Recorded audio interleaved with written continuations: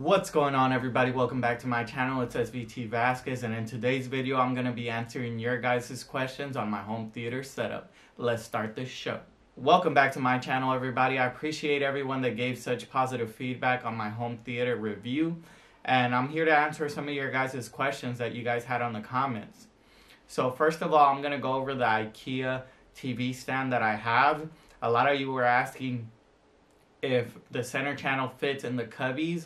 So my personal center channel does not fit in the cubbies, but I'm going to give you guys all the dimensions of the TV stand just in case some of your center channels fit in there. And then you could decide whether your receiver fits in there or your gaming consoles or whatever it may have you. So here are the dimensions of the Ikea TV stand.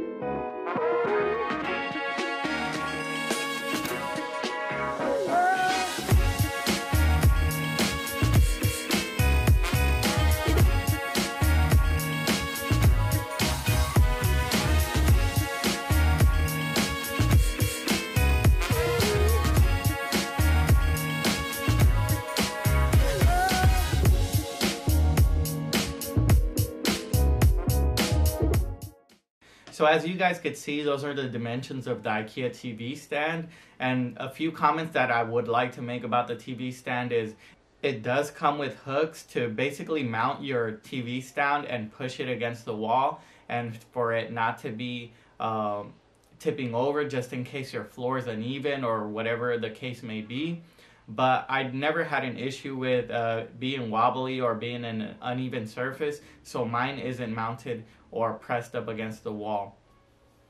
Another thing I'm going to say about the cubbies is I do have the new Xbox Series X, and I have placed it in the cubby before, and while watching just a 4K movie on my Xbox Series X, it was in the cubby, and after a while, like about an hour into the movie started skipping. It turned into a blue screen, and I went to check on the Xbox to see what was going on. Nothing happened to my disc, but it was really hot in that cubby, so I don't think the Xbox had enough breathing room in there. So with that being said, be cautious of what you put in there, and my receiver has been in there for a while. I haven't had any issues like my Xbox did, so take that into consideration when you consider putting something in those cubbies.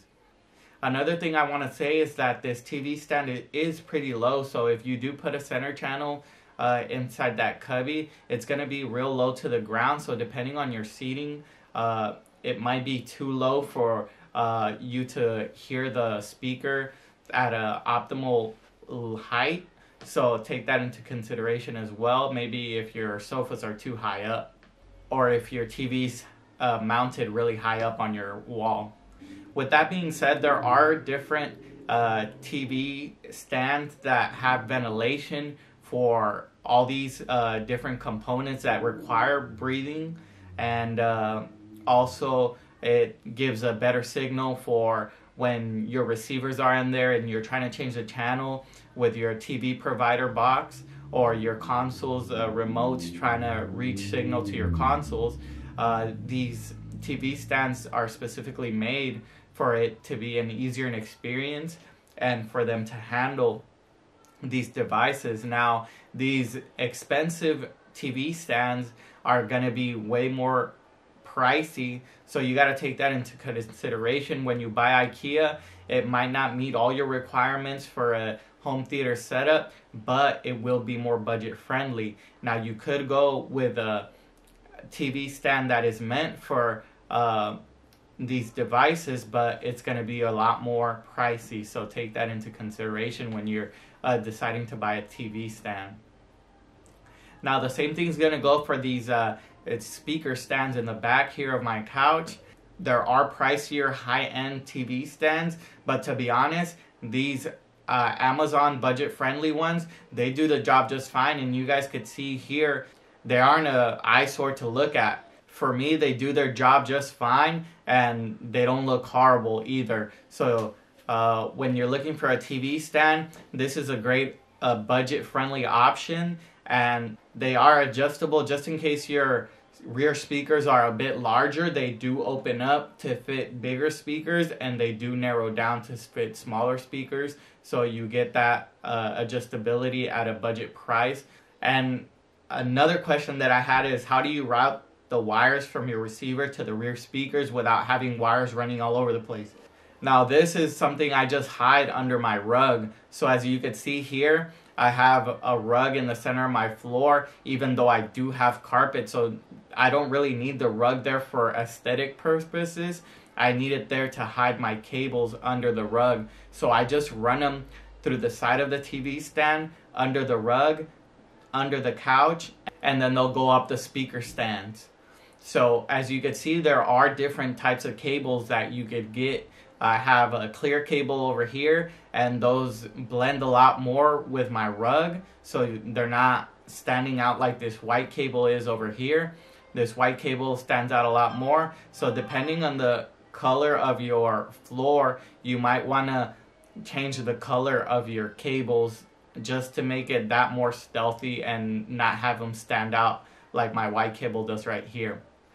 Now my last tip I want to mention is, I want to tell you guys about how I connected my cables to the receiver and to the speaker.